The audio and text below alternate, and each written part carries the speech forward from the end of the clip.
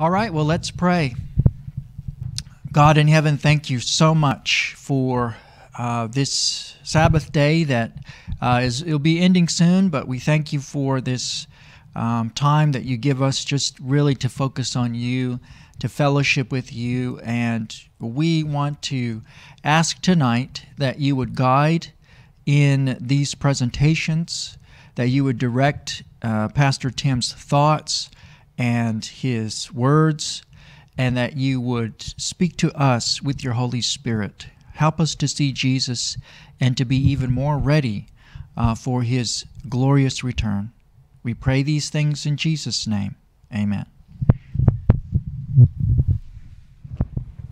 So we're looking at the topic, Jesus rescues his people. How many of you are alive because of a successful rescue? I am. I know the ranger's name that risked his life to save mine. I probably won't forget that right away. It's been quite a few years ago, actually 20 years ago, that I was rescued by a ranger. And I still remember it. But I'm really looking forward to this rescue. Really, that one's going to be spectacular. By the way, you don't really value a rescue unless you know that you need it. And I knew that if I and my team didn't get rescued, we wouldn't make it. And I know on this one, if Jesus doesn't come and rescue us, we wouldn't make it. So these are good rescues, all right? I feel like offering you condolences because some of you are wondering how I'm doing. This is my 4th hour of presentation. I'm wondering how you're doing. I would far rather be standing for 4 hours than sitting for 4 hours, personally. So, but the Lord is good. My voice is still here. I can tell you, there have been a couple of times that I've lost it, as far as the voice. And I do drink a lot of water trying to hang on to a voice. But I remember in Roosenberg, Oregon, I started running a little fever just as I got there. Not a major one. I thought, uh-oh. And I felt a drip in my throat. And right away, boom, I started struggling. And everybody but everybody was offering me a cure. This was pre-COVID. Some of those were nasty. But I was desperate trying. And I remember standing up front of everybody. I preached the 5:45 one. And as soon as I'm done, my wife says, "Be quiet, don't say a word to anybody." I was quiet. I had a 45-minute break. I came back up front and I tried to talk. Nothing came out. Nothing. My wife is in the back and she has a DVD ready in their computer, ready to go with her pre-recorded, okay? And I thought, oh, come on, Lord. And I asked for help, and I tried to make a sound. Nothing. I tried to make a sound in a different tone. I tried a couple of different tones, and I found a tone that I could make a noise in. And I started preaching, and as I preached, it just got stronger and stronger. I finished, and I couldn't make a noise. God is good. So we're going to look at Jesus rescuing his people. And let's go the right direction. What was that? Anyway, yeah, we do have those ready for us tonight. We've been working our way through Daniel 12:1 through 3. Michael stood up. That's the end of the judgment. There's a time of trouble like there never was. And then as the king of the north goes down, Jesus delivers his people. That's where we are. I want you to notice something. Up through Daniel 11:43, Daniel 11 verse 43, it's almost all geopolitical stuff. He's showing you what's going to happen and the order of events and all this kind of stuff. And it's interesting, lots of people want to sit back and watch this. What does the Bible say is coming? Yeah, this is interesting. But in verse 44 through 12:3, it takes a turn and it starts hitting one Bible truth after another that the papacy is twisted. One tells you what the papacy is doing through history, and now it tells you how it impacts you. It's as if God is using these events to bring us right to the time of the end and saying, okay, folks, I know what's coming. Now here's how you need to be living at this time. It's kind of neat how all this works. It just takes this turn in the text. And these are all areas, as I pointed out, they changed who Michael was. They changed from a natural historical outflowing to everything's in the future. One thing after another that they've changed. Well, there's some stuff here too that's important to understand. At that time, Michael shall stand up, the great prince who stands watch over the sons of your people, and there shall be a time of trouble such as never was since there was a nation, even to that time. And at that time your people shall be delivered, everyone who is found written in the book.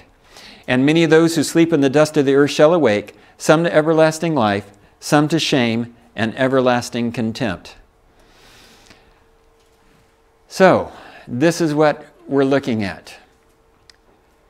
The deliverance. In Daniel 2, the deliverance happens right here at the foot when the rock, Jesus, sets up his kingdom. Dwight Moody says there's over 2,500 references to the coming of Christ in the Bible. I'm going to believe him. I'm not going to count them. I know there are lots of them. One of my favorite ones is John 14, 1 through 3. We had it for a text this morning in the church service. Let not your hearts be troubled. In a crazy world, don't get too worried about it because God is in control.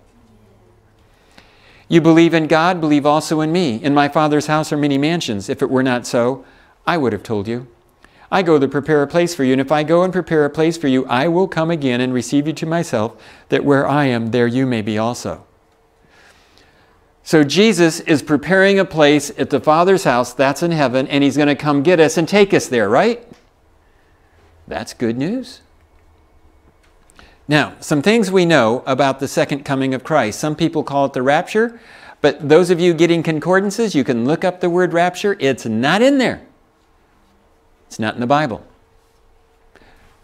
Second coming of Christ, the coming, those words are there. The coming of Christ, his return. A couple of things about this, 5 facts. Number 1, it will be literal. Acts 1, 9 through 11. Now when he had spoken these things, while they watched, he was taken up, and a cloud received him out of their sight. And while they looked steadfastly towards heaven, as he went up, behold, 2 men stood by them, those would be angels, in white apparel, who also said, Men of Galilee, why do you stand gazing up into heaven? This same Jesus who was taken up from you into heaven will so come in like manner as you saw him go into heaven. They came out of Jerusalem walking with him, and he went up into heaven. He was very real. When he comes back, he's going to come in the clouds again, and he's going to be very real. As a matter of fact, remember, Thomas wasn't so sure about this. And he says, I'm not going to believe it until I see the holes in his hand and the holes in his side. I got to touch them before I believe Jesus has been resurrected. And Jesus shows up in the room, locked doors and all, and Jesus shows up. Whoops. Hi, Thomas. Oh, Lord, I believe. Oh, no. Come check. I heard you. And he comes over and he checks the holes in his hand and the holes in his side. Jesus says, give me some honeycomb and some fish. What's this about? Jesus is proving he's very real. You can touch him. And he can take food and he can eat it and he can swallow it and it's gone. He is very real. The same Jesus that comes back will be very real. Only, you know, the Bible says when we're resurrected, we're going to have resurrection bodies like he did. Remember the doors were locked when he came into the room? Last time I tried to go through a wall, it hurt. But Jesus can literally go through a wall. By the way, the physics isn't that hard, if you could do it. You know that matter really is more space than solid. If you could stop the electrons from going around those atoms, I mean, there's far more space in something than there is solid. And so if you could stop the electrons in the walls and stop the electrons in your body for a moment, you could pass right through without a problem. It's just I can't do that right now. But evidently Jesus can do stuff like that. Hey, wouldn't that be fun to have a resurrection body like his? It's real, but you can also do really fancy things like go through walls. You can go up in a cloud and go through space without a spaceship. Sounds like fun to me.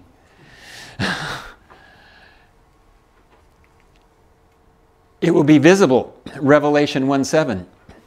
Behold, he's coming with clouds, and how many eyes are going to see him? Every eye. Even they who pierced him, and all the tribes of the earth will mourn because of him, even so, amen. Definitely has to be a resurrection that it's mentioning here too, for that to happen.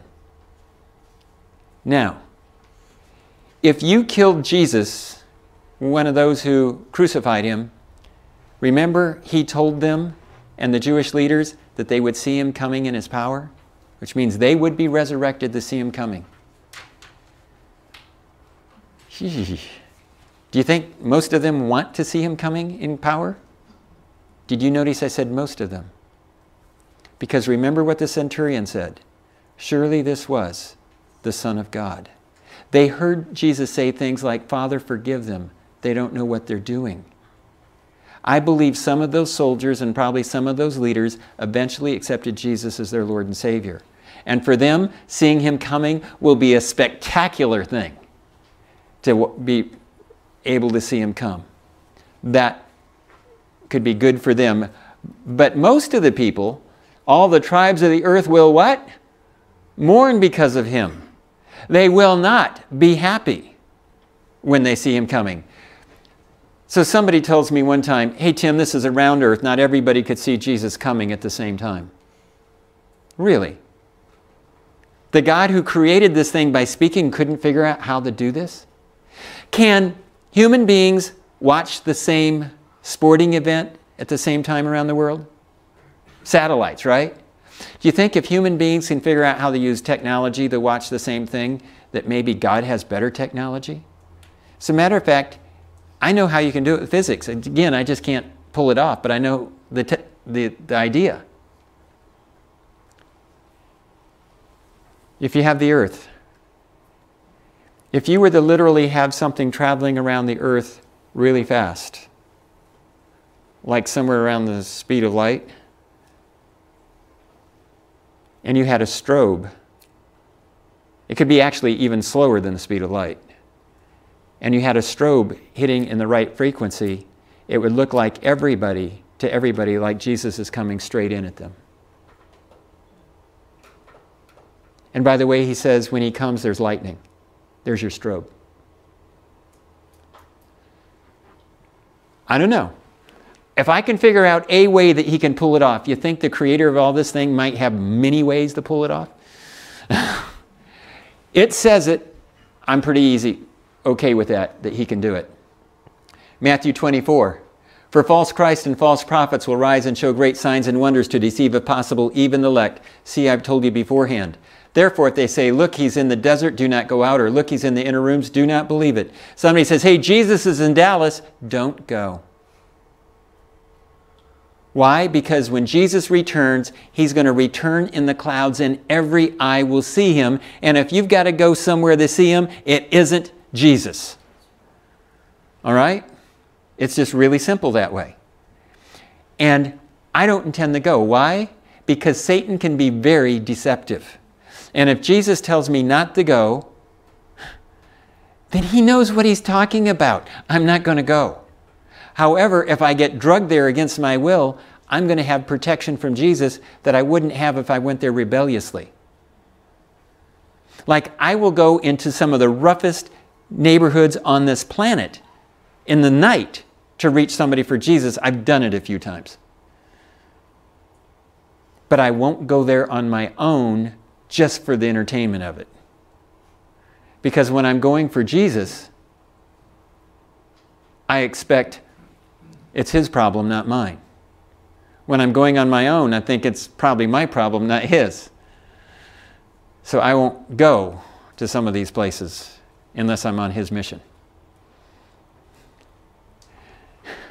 I was walking through a high crime housing project one night. I was cutting between one building and another building because I had 2 people I wanted to visit for Jesus that night. And I'm walking through some bushes. And I find a police officer hiding in the bushes. And as I walked by him, I said, "Man, you're not that well hidden."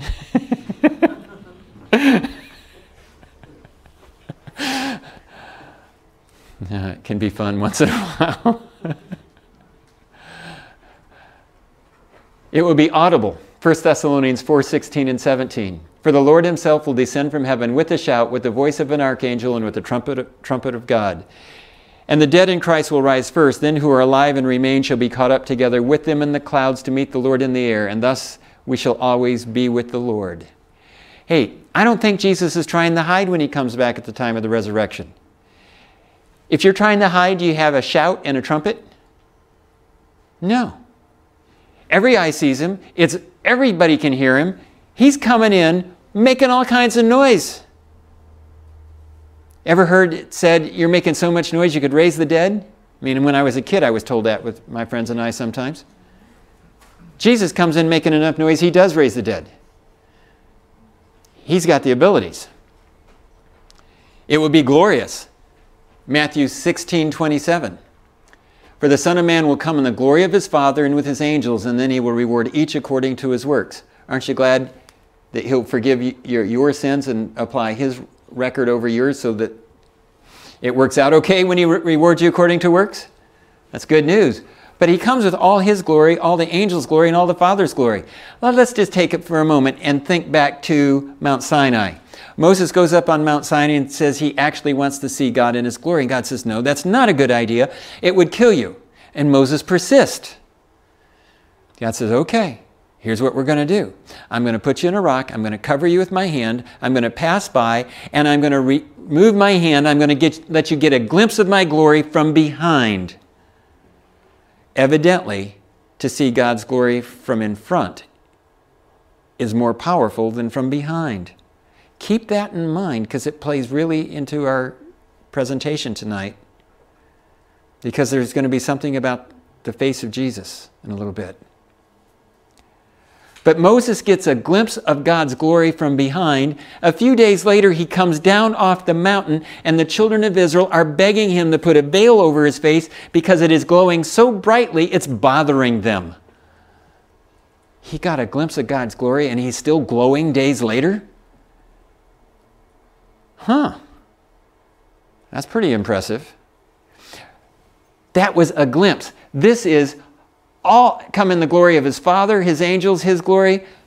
One measly angel showed up at the tomb of Jesus and gave a glimpse of glory, and 100 Roman soldiers fall over like they're dead men. And here comes millions of angels, not hiding their glory at all. What do you think the wicked are going to feel like about this moment? 2 Thessalonians chapter 1 and 2.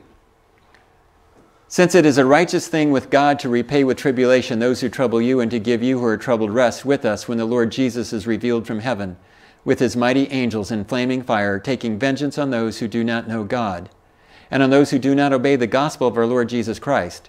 These shall be punished with everlasting destruction from his presence of the Lord and from the glory of his power. When he's coming in, he says, to trouble those who are troubling his kids. Daniel 11, King of the North goes out to destroy and annihilate his people, and Michael stands up and says, "No, you don't." And he gives them trouble like they've never had, time of trouble like there's never been. He's slowing them down on their attack of his people as he's coming in to rescue his people. And then the lawless one will be revealed, whom the Lord will consume with the breath of his mouth and destroy with the brightness of his coming.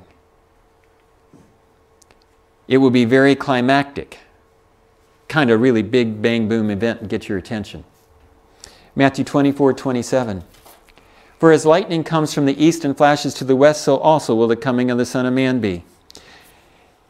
You guys live in Texas, you know what a thunderstorm's like. Some of you have storm shelters right beside your house or in your house, a safe room, right? It's because of tornadoes that can come out of those thunderstorms. We don't have those where I live in Idaho. They don't know how to throw a thunderstorm where I live. We have a few, but they're wimpy ones in comparison to yours. I've lived on the Arkansas-Oklahoma border. I know what thunderstorms are like. I know what tornadoes are like. I remember when I was in high school, a senior, I was in a Christian boarding school, northwestern Arkansas, for my senior year, just 1 year there. Oh, that's when I figured out that this, along the Arkansas-Oklahoma border knows how to throw a thunderstorm pretty well. And that particular night, my roommate and I were laying in our beds. We were in a corner room in that dormitory. And my roommate and I are actually both Christians, and we love the power of nature. Because it's all about God's power, right? God created all this stuff. He's even bigger than nature is. And my roommate laying there says, Lord, how about a nice close hit? Lightning's popping out there. Just a few moments later, a tree not far outside of our window goes,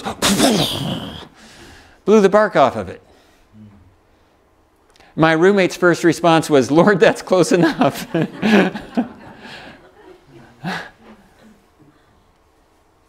If you had lightning strike near you, you know the feeling. That was close enough. That's a get your attention kind of event. But now take a close look. Revelation 6. This is even bigger. Then the sky recedes as a scroll when it's rolled up. I've watched video of the sky receding. You have too. You may not just remember it. If you look at the sky over a nuclear explosion, think about it. What you see is as the nuclear bomb goes off, there's a hole that develops in the sky. It just kind of peels back as the mushroom cloud is coming up, and as the cloud starts to fold out like this, all of a sudden, it comes back together again. That massive release of energy kind of blows a hole in the sky. Watch it sometime. What's happening here, as Jesus is coming down with all His glory, it's literally blowing a hole in the sky as He comes in. Pretty awesome stuff, isn't it? And every mountain and island was moved out of its place. And the kings of the earth, the great men, the rich men, the commanders, the mighty men, every slave and every free man hid themselves in the caves and in the rocks of the mountains. It said that they had gathered together to fight against God. He's not trying to hide. He's visible. He's making noise. They're going to see Him coming. I can expect that NASA, all of a sudden picks up, there's something coming. And you know what this world would do if there was something coming from space? All these nations that are fighting against each other and they have their nuclear weapons aimed at each other would suddenly point them out. Because they've already decided that's what they'd do if there was an asteroid coming in. They'd all try and hit it and knock it off course or blow it up. I can just picture the lead angel coming in. And here comes a intercontinental ballistic missile at him. Hey, they're throwing firecrackers at us. Grab it, turn around, throw it back. Or maybe just God's force field that's blowing the sky back just incinerates them as they're coming at them. Look at what all these people do, these generals, these mighty men, everybody that's lined up to fight against Him. They launch what they have, in other words, and it doesn't work. Now what do?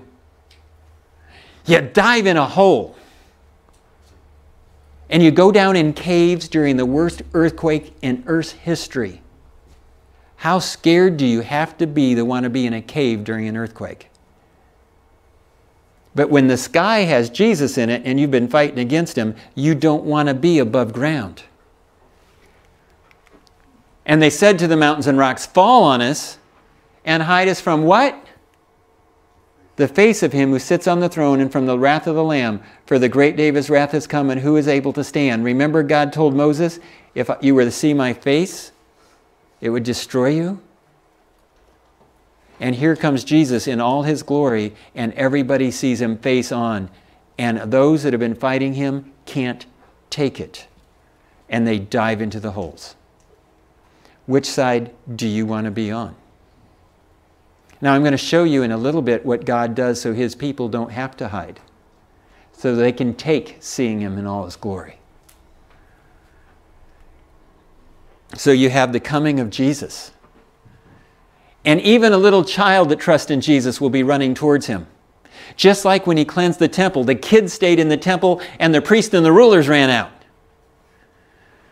It'll be the same kind of thing. And there's going to be resurrection.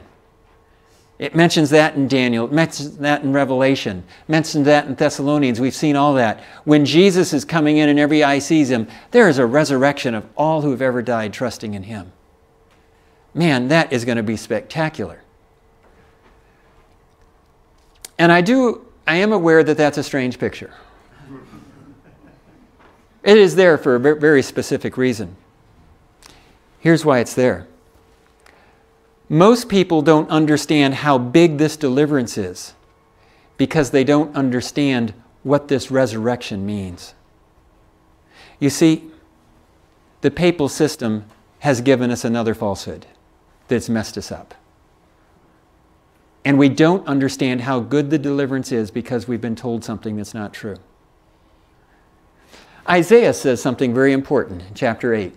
And when they say to you, seek those who are mediums and wizards who whisper and mutter, should not a people seek their God? Should they seek the dead on behalf of the living? To the law and to the testimony, if they do not speak according to this word, it's because there's no light in them. You know, driving around here, I saw somebody that's got a palm reader sign or whatever out. You have people that are spirit mediums and all kinds of stuff, and they communicate with the dead that tell you all kinds of stuff. The Bible says don't go listen to them. It says check this word out, to the law and the testimonies. Check this to find out what happens. And when you do, you find out something amazing if you take a careful look. In Revelation, it tells us that the inhabitants of the earth were made drunk with the wine of her fornication, having in her hand a golden cup full of abominations. The papal system has deadened people's senses by giving them falsehoods. And I'm just here to tell you that typically when you go to a funeral, you hear things that aren't true. Let me illustrate it. Jesus said, wide is the way to destruction, narrow the way to life, right? Meaning, the majority of people end up lost, a minority end up saved. That's what it means. Pretty much everybody would agree with me on that. Except, how many times when you go to a funeral have you heard them say, well, this person probably didn't make it? Very few people have ever told me they've heard that. Where that pastor wouldn't do very many funerals. But Jesus said the majority of people end up lost and only a minority end up saved, which means most of the time at a funeral when they say they just made it into heaven, they're not telling you the truth.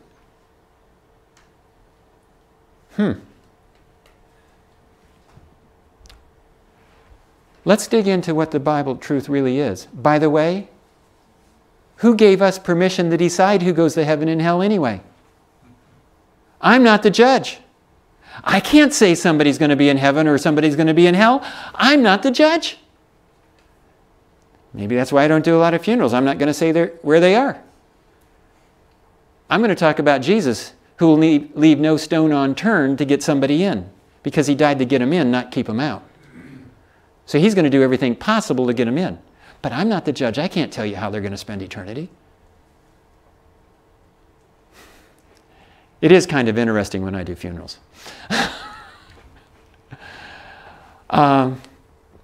So let's go to the Bible and see what Jesus can tell us from His Word. 1 Thessalonians 4.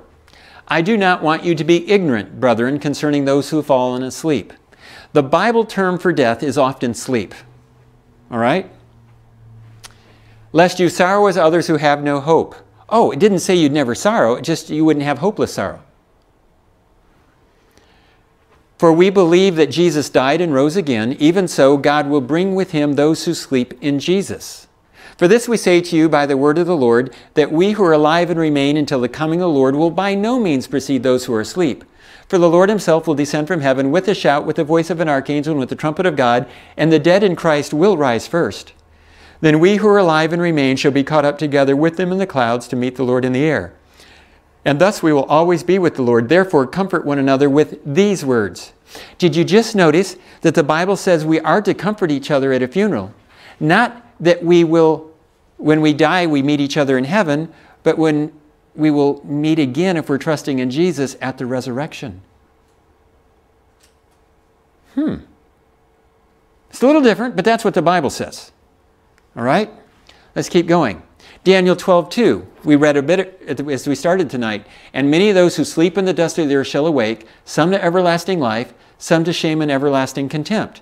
There are two resurrections. First a good one, then a bad one. You do not want to sleep in for the second one. All right?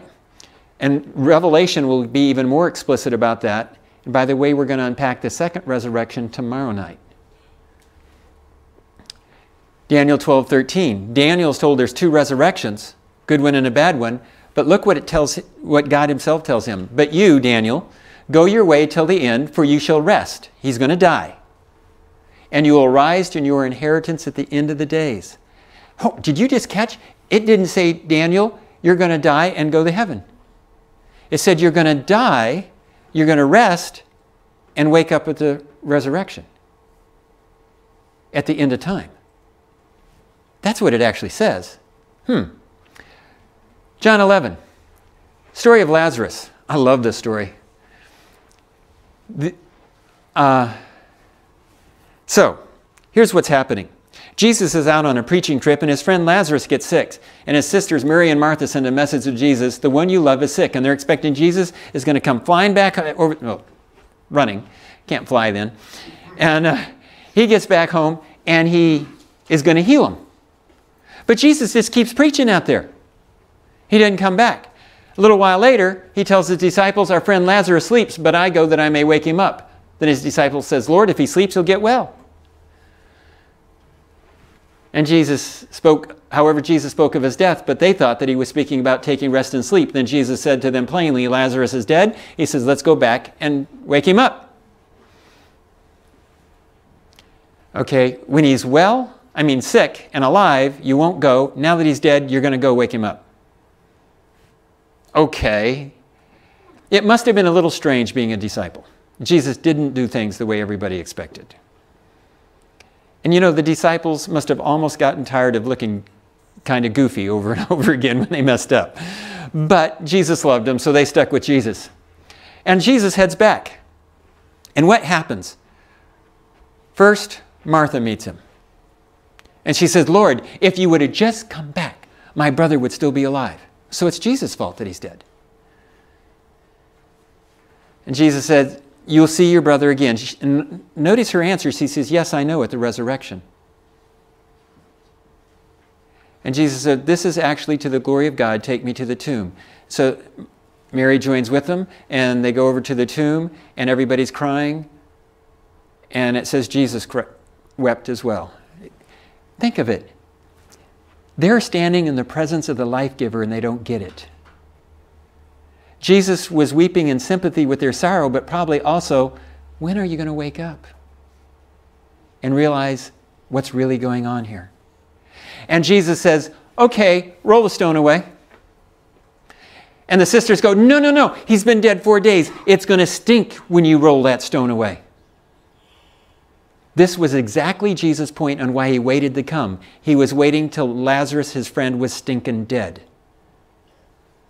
Because he wanted to make it clear what kind of power he has. And he figured his friend Lazarus would be okay with it when it was done. And so, somebody rolls the stone away, probably Peter. He's impetuous enough to have done it. Somebody rolls the stone away, and it stunk. And all Jesus' enemies standing there, the priests and the rulers, they're going, oh, Jesus is going to mess up this time. And his disciples are going, man, we gave up our businesses for this. Man, I hope he can pull off whatever he's got in mind. Everybody's got a lot at stake. What is Jesus going to do? And Jesus calls Lazarus, Lazarus, come forth. Now, however he did it, he had to be very specific. Because Jesus is the life giver. And if Jesus gave a generic wake up from the dead statement, he'd have every dead person who ever died. So Jesus has to be careful about this one. And he calls this particular Lazarus out. Now, the way they buried people is there's a cave, and there's a rock shelf in there and they wrap you up with some spices, perfumes, whatever, and you rot. And after a year or two, they come in, and they take your bones, and they put them in a little stone box, and then they'll use the shelf again for somebody else. And then they'll put those bones in a little box, and they just store the boxes in there, and they can reuse the shelf. Lazarus is wrapped all up, laying on the shelf. And he wakes up. He hears Jesus calling him. Can you just picture waking up, wrapped up like a mummy? But Jesus is calling, Lazarus, come out. Lazarus tries to get his feet down. Can you picture outside the cave? All of a sudden, something starts moving in there. Do you know what a lot of those people are doing? They're backing up. Why are we afraid of dead people? Because we're believing Satan's lies. Actually, I've never had a dead person cause me trouble. Living ones, on the other hand, some of them have.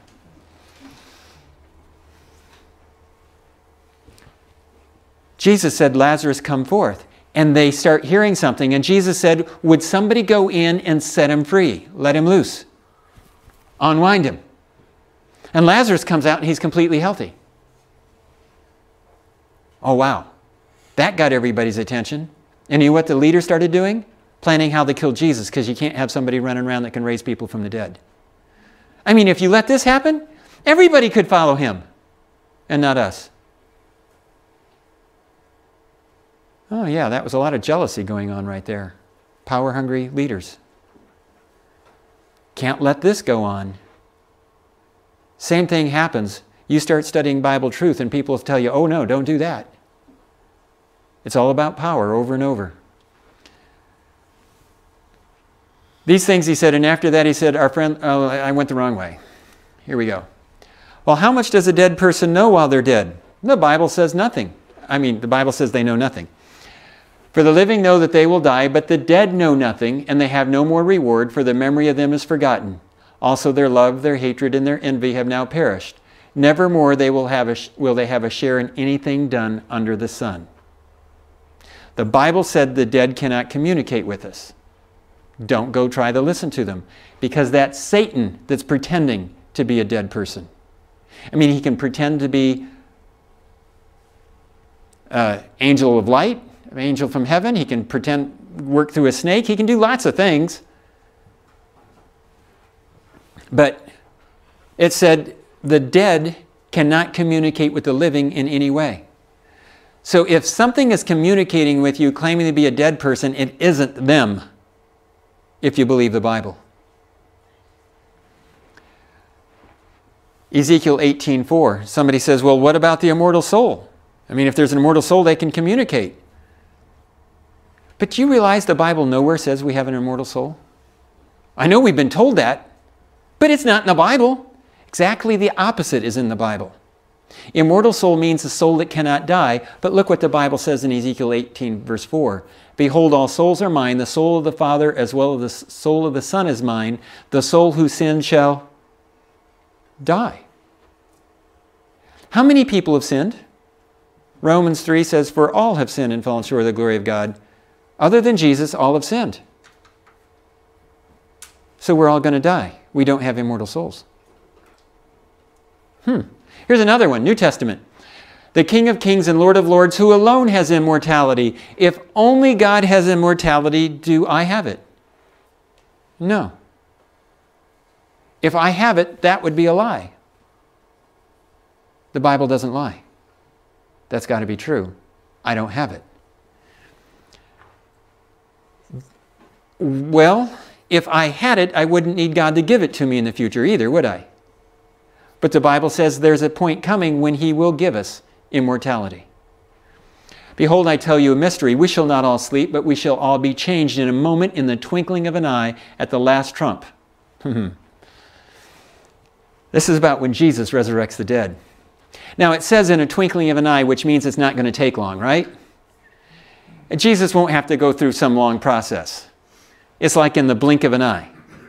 Except, I love that twinkling of an eye phrase. Because if you were Jesus and you were now able to resurrect everybody that's ever followed you and loved you, don't you think his eyes are dancing for joy when he gets to do this? Oh, it's going to be fun for him. I'm looking forward to it, and I'm not the one with the power. I'm just going to watch it happen. So, in the twinkling of an eye at the last trump, for the trumpet will sound, and the dead will be raised incorruptible, and we shall be changed. For this corruptible must put on incorruption, and this what? Mortal must put on immortality. We get it at the resurrection. So when this corruptible has put on incorruption and this mortal has put on immortality, then shall be brought to pass the saying that is written, death is swallowed up in victory. Did you catch it? The victory happens not when I die, but at the resurrection, when Jesus comes. In other words, I don't have the power, only Jesus has the power. But we've been told we are immortal. No, friends. We don't have immortality until God gives it to us. And as Jesus is coming down in a blink of an eye, in the twinkling of an eye, he gives immortality to his people. And when they have that gift, they can stand in the presence of God's glory face to face and not be destroyed. As he's coming in, he gives the ability to withstand his glory to his people. But those that are lost don't get it. And they go diving into the holes during the worst earthquake in Earth's history. You want that gift. But it's not yours until he gives it to you.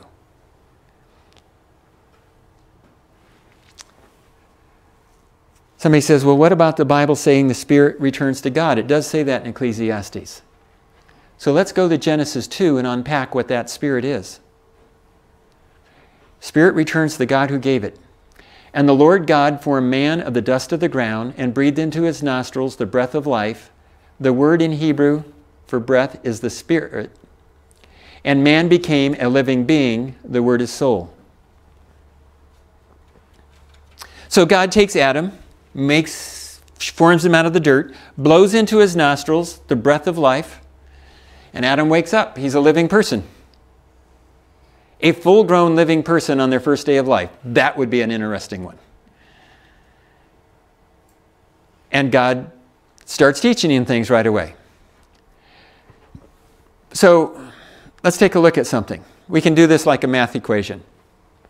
God takes the dirt, makes a body, and he blows into it. So the body, the dirt, plus the breath or gift of life, the Spirit, equals a living soul. However, you can do the reverse. You take the soul, you take away the breath or the Spirit, and you just have a pile of dirt again. The Spirit is the gift of life. God blew into him this gift, the breath. The word for Spirit is breath, and both in the Old and New Testament. In John chapter 3, Jesus talking about the Spirit. He says the Spirit is like the wind. In the Greek, it goes like this. The pneuma is like the pneuma. And Nicodemus is going, what? Because the word for breath or wind is the same as the word for spirit. The Spirit is that breath, the gift of life. Now, let me illustrate it this way. If this is the body, the bulb, how much light does a light bulb give if it's not connected to the power source? None. But if we connect it to a power source, now it has light. Bulb, the body, plus the gift of life equals light. I mean, the breath equals life. Now, can you grab a handful of light and take it here and put it over here in the dark? No. But you can sure tell when light's there and when it's not there, right? You can sure tell when a person is living and when there's dead. I mean, I've been around lots of people as they die, and there sure is a big difference. And it doesn't take long for the difference to show when they stop breathing. When that gift of life, that breath leaves them, all you have is a cold, dead body.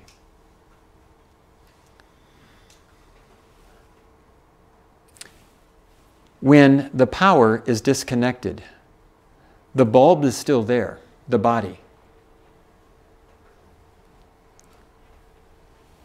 But the life is gone. The soul that sins shall die. It ceases to exist except in the memory of God. But God can recreate it in an instant at the resurrection. And He puts the body and the spirit, He gives the breath of life back together, and man becomes a living being again at the resurrection. This time, at the first resurrection, never to die again. That, He gives immortality at that point. That's really good, isn't it? But how did we get the idea that when we die, we don't really die? It's in the Bible. Genesis chapter 3. Satan lied. He told Eve, "Oh, you won't really die if you eat the fruit. You'll become like God." Oh, remember, only God is immortal? So when we're told that we have an immortal soul, it's just continuing this story that Satan gave us. How well did it work out for Eve? Not so good, did it? Believing Satan doesn't work out so well. Did she die? Yeah. Definitely not around anymore. Let's take a look at something. Let's take a hypothetical situation, play it both ways. One like we usually hear it at a funeral, and then the other way like it seems to be a saying in the Bible.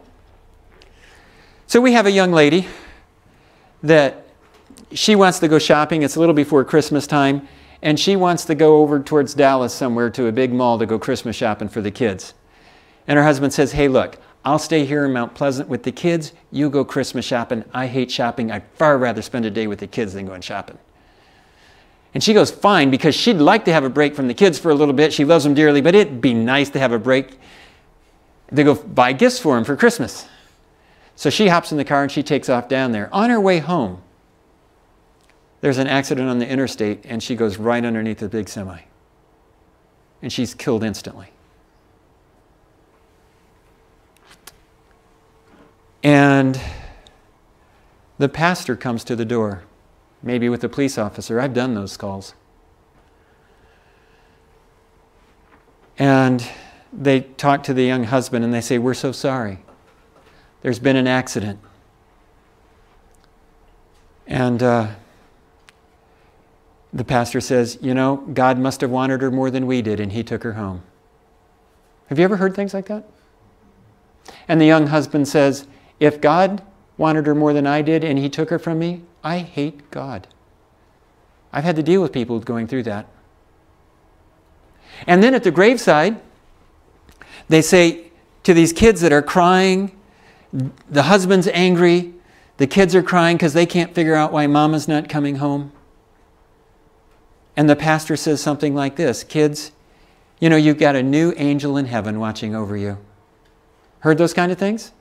So have I. If she's really up in heaven watching, what's it like? She's watching her husband that's angry at God. She's watching her kids that aren't being able to be comforted. And if she's able to keep watching, but remember the Bible says there's no communication between the dead and the living. But anyway, but if it was possible, as we're told at funerals, and if that husband starts in his anger, in his grief, starts to abuse drugs, and then he starts abusing the kids, if she's up in heaven, heaven just became a lot like what? Be a lot like hell to watch that, wouldn't it? We don't think through what we're saying at funerals. And it doesn't match the Bible. But you and I all know that's the kind of stuff that gets said at funerals. Let's go back and replay it.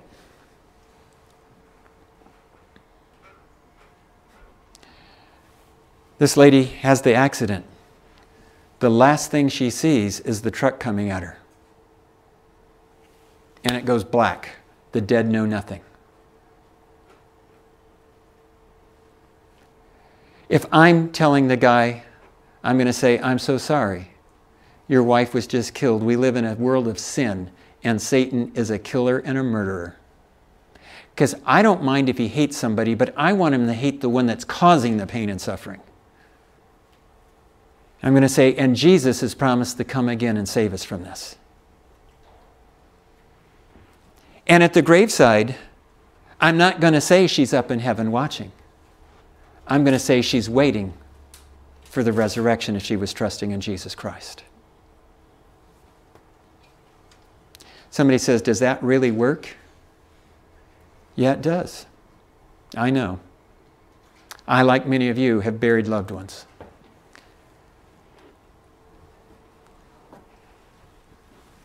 June 13.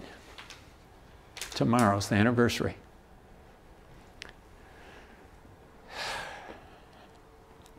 '12th floor, MD Anderson Cancer Clinic. My 21-year-old daughter died in my arms. You can't stay there for the rest of your life. You've got to turn your back and walk out that door. My wife and I went down those 12 flights of stairs. We skipped the elevators. We knew we needed to burn off some of this stuff. Downstairs, there's shuttle buses waiting to take us to our hotel. We said, forget it. We're walking. It's just 3/4 of a mile to our hotel. We're walking down, it was early morning, we're walking through that concrete canyon in Houston, the hospital district. One tall hospital after another, side by side. Some of you have been there. There's a lot of suffering that goes on in that area. As we were walking along, I looked up at the sky and I saw the moon. Daytime, moon's out. And I told my wife, you know, the Bible says that when Jesus comes, he's going to resurrect us and take us back to heaven. I said, the last thing Jennifer knew, she was in our arms. The next thing she knows, if she is faithful and we're faithful, she'll be meeting Jesus at the resurrection. And we'll get to meet together with her, and we're going to be sailing right past that moon on the way to heaven with Jesus. And I can just tell you that the greatest party in this world will be the party on that cloud as we're reunited with Jesus, with disciples, and with loved ones. And I can just tell you that if I focus on what it was like in that room, I will go down. But I choose to focus on what it will be like at the resurrection. And it goes up. I know really clearly how it could make me crash. I choose to trust in Jesus, in his word, in the Bible. And it does bring comfort. As a matter of fact, when Jesus returns, I want to be near a cemetery. I don't care which one. I just want to be near a cemetery that has people that trust in Jesus Christ in it. Because it says, first, the dead are going to be raised and taken up into the clouds, and then the living go with them. I would like to be there and watch them come out of the ground. I want to see what it looks like. I've watched a movie where, and movies are usually wrong, but it sure was kind of funny. They just launched out of it like a missile coming up out of the water. I don't know. But I do realize that even if I'm in a cemetery, I'm probably going to miss it. Because I'm going to be looking at Jesus, probably. But you know, I've put a lot of people in cemeteries. I've had funerals just 5 minutes apart with a break in between funerals before.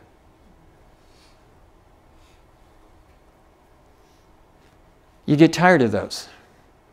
I want to see Jesus come again. I put a lot of people in the graves, and so far I've only seen one come out. That was an accident. It was hilarious. I'm standing on a hillside cemetery in West Virginia. There is very little flat ground in West Virginia. And it's a fairly steep hillside. And the funeral director walks around the uphill side of the casket while I'm preaching. And he slips right under the coffin, right down the hole. He grabs that railing around the edge of a coffin. He pulls and he pops back up beside me like, nobody saw that happen, did they? And he's muttering under his breath, I've never had that happen before. And I'm supposed to continue preaching.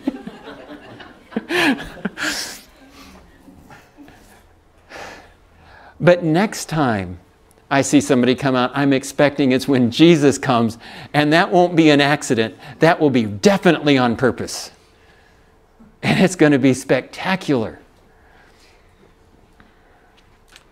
I'm looking forward to it.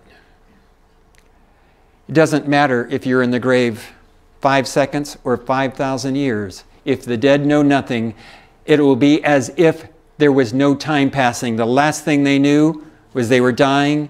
The next thing is the coming of Jesus Christ in a reunion. Oh man, can't get better than that. Notice, all the saved get the same reward at the same moment. Nobody has to see the suffering of anybody else, of their family, because when they're resurrected, all the suffering is now past. God's got the perfect plan.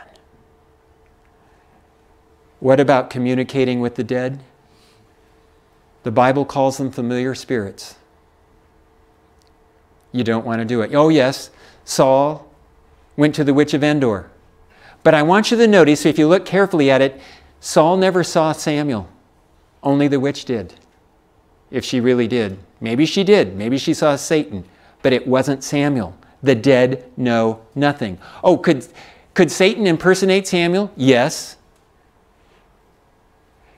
Could Satan know what's going to happen to Saul? Yes, because God had already said what was going to happen to Saul. Saul just didn't want to believe it. By the way, if a dead person shows up and talks to you, and I've met a lot of people that have had it happen, it's Satan impersonating. Oh, but they knew things that only my loved one knew. Well, if they knew things that were secrets that only you and they knew, then it was probably something you did wrong or everybody else would have known about it. And it was probably Satan who tempted you to do that wrong. So yes, he knows all that stuff. If Satan shows up as a loved one to me, I'm going to do what Jesus did when he dealt with Satan. Get behind me, Satan. I am not going to talk to a loved one coming back when the Bible says the dead know nothing and I'm not supposed to communicate with them. Be careful. Satan is out to destroy you. I will tell you a real story that I was involved in. There was a guy by the name of Mike. He just got out on bail, very serious charges. Eventually he's going to get 20 years for what he did. But he was out on bail and he'd never surrendered his life to God. He was a rough and tough country guy in the hills of Arkansas. And a mutual friend of ours told him, hey, I've got this pastor that I'd like you to talk to. Would you talk to him? He says, okay. So the friend calls me up and says, I want you to go talk to Mike. So I go out to Mike's house. It's way out in the country. I pull in the driveway. There are goats all over the place. I made a mistake. I left my brand new car right by the house. Thankfully, it was a brand new Golf Volkswagen diesel. It wasn't a fancy car. You know what the goats are going to do. When I come out of the house, they're standing all on my car. Anyway, I go in the house and I talk to Mike. And I want to share a gospel presentation because the most important piece of the Bible truth is we're sinners, but Jesus saves sinners, right? And I want to get him to trust in Jesus. That's the most important of all these Bible truths. So I'm sharing a gospel presentation, and what is normally good news is Mike wants to read every one of these verses from his own Bible. As I say, that's normally good news, except Mike has the kindergarten reading level. And he's sounding out each word, and by the time he gets to the end of the sentence, he forgot what the first part of the sentence was about as he's working his way through. So his comprehension is about nothing. And he's working through this, and finally, I've got to go. I'm out of time. And I just say, hey, Mike, you keep reading this. I'll come back in a few days after the weekend. He said, okay. I marked his Bible and all these verses. I said, Lord, help him understand this stuff. And I left. I came back. This time I parked a ways down the road. Guess what? When I came out of the house, the goats had gone down the road. They were standing on my car. But anyway, it was all worth it for Mike. And I walk in the house. And I get a story. Over the weekend, Grandpa visited them. They're cooking breakfast. And as they're cooking breakfast, Grandpa walks in. Now, Grandpa's been dead for a couple of years. All right? But Grandpa walks in. He says, Mike, he said, you don't want to go through this trial. It's not going to end well. It's going to be bad for you and bad for the family. He said, I want you to go over there in the corner, pick up the rifle, commit suicide, and come with me. Dee Dee, Mike's wife, says, no, Grandpa, we need Mike more than you do. And Dee Dee and Grandpa get in a fight, and eventually, verbal fight. And eventually Mike says, Grandpa, I am not going to do it. I promise before God and witnesses that I'm not going to leave her, and I'm not leaving her. And Grandpa gets mad and goes out. Best thing that could have happened to him right there. So they tell me that story, and he says, okay, Mike, let's go back to what we were doing. And we go back to a gospel presentation.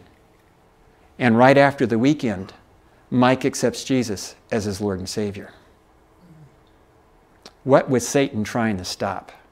You think that would be God sending Grandpa? They have him commit suicide before he accepts Jesus as Lord and Savior? Not at all. It reminds me that you and I are all involved with principalities of darkness. Satan knows what we're planning to do to help other people, and he will try to stop it. Well, Mike kept studying the Bible. And yeah, he got thrown in jail, 20-year sentence. And I continued visiting Mike in jail. And I remember shortly after he got thrown back in jail, and this is just a couple of months after I first met Mike, I'm in the jail visiting with him, and we're studying the Bible together. And I said, Mike, there's a verse. He'd ask a question. There's a verse, and it talks about, and I give an idea what it is. He said, oh, that's over in... This is the guy that could barely read before. He's just focused in on the Bible, and the Holy Spirit is leading him. And there's just one thing after another that I saw. So Mike really ends up doing prison ministry from the inside, sharing with other people in there. I don't know how life has turned out for Mike. That was many, many years ago. And I don't even remember his last name, so I can't even go try Facebook. But I will remember what happened with Mike. Satan can try and impersonate people. But if you're communicating with them, you're not communicating with them. You're communicating with Satan. Somebody says, well, the Bible says absent from the body is present from the Lord. Yeah, it's in 2 Corinthians 5, verses 1 through 8. But people that say that have not actually read it carefully. Let's take a look at it. Most people think there are two stages. The earthly life, and then you die and go to heaven, right? But what we're going to see when we read it carefully, there's an earthly life, there's naked where you're without life, the dead know nothing, they're sleeping, and then there's the future heavenly life. That's what the context actually shows. Let's read it. For we know that our earthly house, this tent, is destroyed. We have a building from God, a house not made with hands, eternal in the heavens. For in this we groan, earnestly desiring to be clothed with our habitation which is from heaven, if indeed having been clothed we shall not be found naked. Well, you'd like to go straight from the earthly clothing to the heavenly clothing, but there's this stage in between that's not so good when you're caught with nothing. For we who are in this tent groan, being burdened, not because we want to be unclothed, I don't really want to die, but further clothed. I would like to be in heaven though, right? That mortality may be swallowed up by life. In 1 Corinthians, he says that happens at the resurrection, not when we die. Now he who has prepared us for this very thing is God, who also has given us the Spirit as a guarantee. So we are always confident knowing that while we are at home in the body, we're absent from the Lord. When you wake up in the morning, how long does it take you to figure out you're not in heaven? The older you get, the less time it takes. Because you've got to put glasses on to see what time it is. Or your back takes a while to straighten out. So we're always confident knowing that while we're at home in the body, we're absent from the Lord. For we walk by faith, not by sight. We are confident, yes, well pleased, rather to be absent from the body and to be present with the Lord. If you ask me, I'd rather be in heaven than here. How about you? That's all he's saying. He'd rather be there than here. No kidding. It would be awesome to be there instead of here. I'm looking forward to being there. And then there's a thief on the cross. I see some people trying to read that. That's messed up on purpose, which you could guess. Why is it messed up on purpose? I'm trying to give you an idea of what it's like to read Greek. There's no capitalization, or very little capitalization in Greek, no punctuation, there's no spaces between words, and you just break it off when you hit the edge of the paper and start again. It doesn't matter where, and there's no hyphen that you broke it. So you have to know how to spell well in Greek to be able to read it. The problem of it is, in a Greek verb, well, English verb, there's basically only a couple of ways to spell it. Present, participle, and past tense.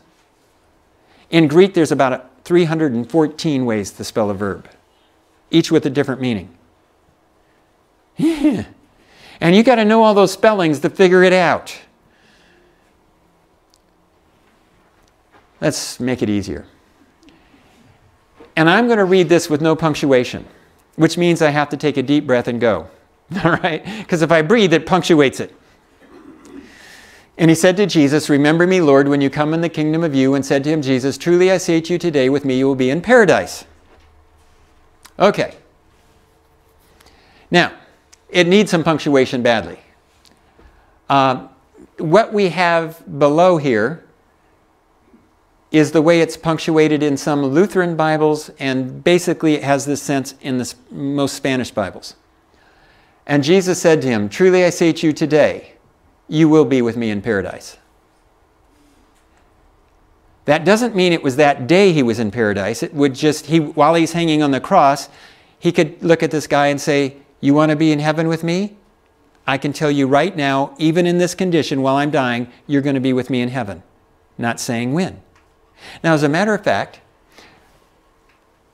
Jesus died on Friday, but we're not sure the thief actually died before Friday was over, because that's sunset. They broke his leg to hasten his death, but we're not sure he was actually dead by sunset. Now, here's another way. And Jesus said to him, "Truly I say to you, today you will be with me in paradise." Most English versions have that. Why? Because that's the way the Catholic Church punctuated it. Because they were already teaching the immortal soul before they put the punctuation into it. So they put the punctuation in to make it look like when Jesus and the thief died, they went straight to heaven. That's the only verse that could tell you that. But the punctuation didn't show up until about 10 centuries after it was written. And if that's punctuated right, then Jesus is lying in John chapter 20, verse 17. When he tells Mary, "Don't hang on to me, I have not yet ascended to the Father." That's on Sunday. If on Sunday morning he has not yet been to the Father, then he wasn't there on Friday. Whoops. So they must have got that punctuation wrong that they put in about 8 to 10 centuries later. What about the people that are already in heaven? Oh, there are people in heaven, but there's only 3 of them we know the names of. And you know what? None of them simply died and went to heaven. The Bible tells us how they got there. Enoch never died. He was taken straight to heaven. Elijah, he never died. He was taken straight to heaven. Moses, he died. God buried him. And Michael, the life giver, shows up. You read this in Jude. And it says, Jesus rebuked Satan, or Michael rebuked Satan. Satan says, "You can't have him, he's mine." And Jesus said, tough, he's on credit. Well, that's basically what it was. Jesus rebuked him and raised him anyway. Had Jesus died for Moses' sins yet? Nope. The reason we know this is Moses was alive while before Jesus' death. On the Mount of Transfiguration, Elijah and Moses show up. And the disciples get all excited about this because they're there. We don't know exactly what Elijah and Moses came to talk to him about, other than it says they talked to him about his impending death. Here's what could well have been going on. Jesus had 12 disciples that were kind of goofy. One of them was betraying him at this moment, or about to. The other 11, he's asking them to stay awake and pray with him, and they're sound asleep. Every time he does something, they mess it up. And Satan's going, you really want to leave the church in these goof-offs' hands? They're going to mess it up. They don't care. They don't get it. And Moses and Elijah show up and say, we get it. Jesus, take a close look at us. If you don't die for our sins, Satan gets us back because we're sinners in heaven on credit. And if Satan gets us back, it won't be pretty. Your death is going to work for millions of people. Just look at us. Moses says, I represent those that have trusted you and die and will be resurrected when you come again. And Elijah says, look at me. I represent those that will never die and be changed in a moment when you come again. And both of us will go back to Satan if you don't die for us. We get it.